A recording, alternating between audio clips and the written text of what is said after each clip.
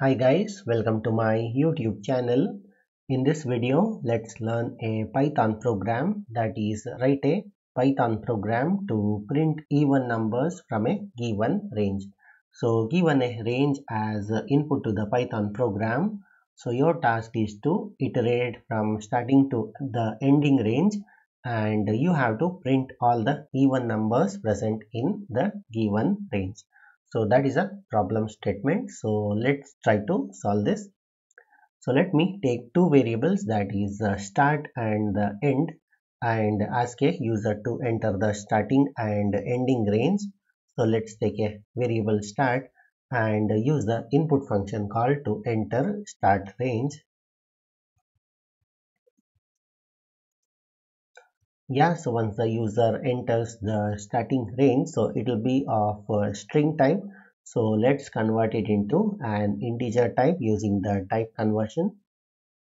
So once we done getting the starting range, so let's take another variable end and again use the input function call to ask a user to enter the ending range, that is end range.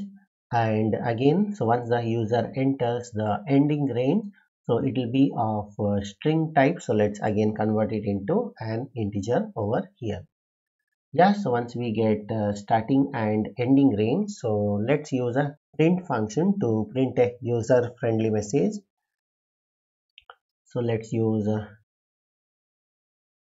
print function and let's say the even numbers between given range is, let's give dot dot dot. So this is a user friendly message I'll be printing. And yeah, so let's use the for loop to iterate from the starting and ending range and use the range function. So I'll be using for loop. So let's take a temporary variable number and use the range function to iterate or get the range between the starting and end. So let's say start and end plus 1. So I'll be using end plus 1 in order to get the inclusive value of end. So plus 1 I'll be using.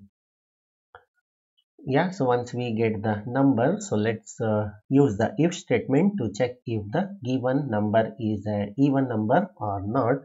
So let's use if and try to check if the number is completely divisible by 2. So let's try to modulate it with the 2 and check if the remainder is 0. So this is a method to check if a given number is even or not. So if this is true, so you have to print the number.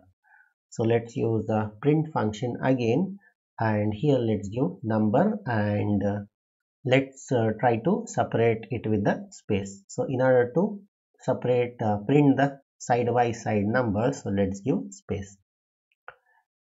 Yeah, so this is a complete Python program to print the even numbers from a given range.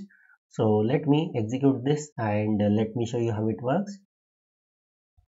So enter the starting range, so let's give 23 and let's give 67 as the ending range. So you can see the even numbers between the given range is this, that is 24, 26 up to 66 it has been printed.